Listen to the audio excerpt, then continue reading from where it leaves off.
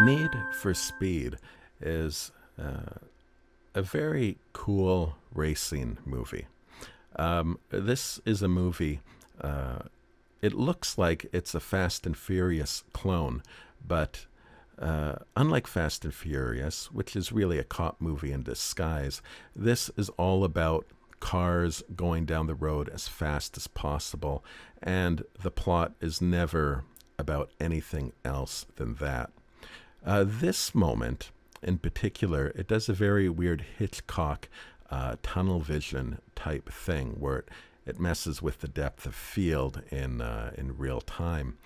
And it really gives this tunnel sucking feel that is very good in 3D. It works so well in 3D, and they do it many times throughout this movie. And it's just a wonderful 3D moment. Now, there is a little bit more exposition in this movie than I perhaps needed. However, the 3D here is done very well. So when you're in these moments of when they're just standing around talking about things, it is still engaging.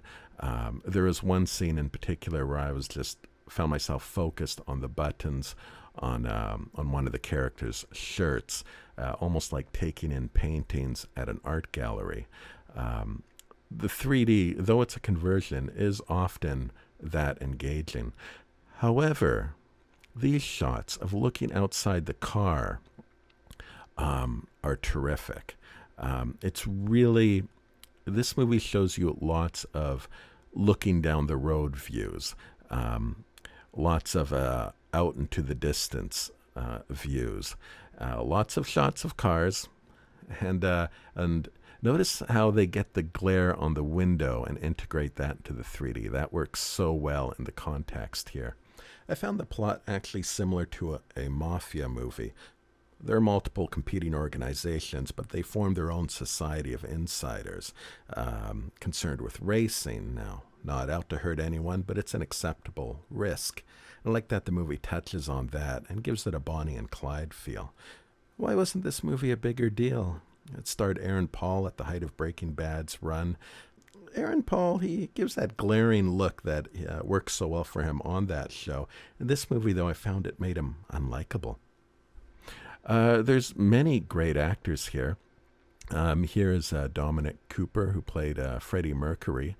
And though they don't give him too much to do, he does have this ridiculous moment. And Michael Keaton, I was surprised to see. His name is not on the cover. And he does an extremely animated bit part. And the room he's in actually works fantastically in 3D. He really pops out when they cut to him. And it was a nice surprise to see him in there. I've read that the 3D version was generally only shown in Europe, which is strange. And as far as I can tell, the 3D version was only ever released on Blu-ray in Europe. You will find that it is region coded, like most Blu-rays that are made by E1 Entertainment are region coded. I'm talking about 3D editions. For other companies, they tend to leave the 3D editions alone in that regard. That means you won't be able to play it on a typical North American player. Look at this glass. Look at that glass. Isn't that fantastic? Look at the detail they put into converting that. That's just a fantastic example of things they pull off in this movie. But mostly you're going to see stuff like this, cars rolling down the road. And it's a lot of fun. It's terrific. It does have some gaps between the action, especially at the beginning, but it pays off. It is a worthy addition to any 3D collection.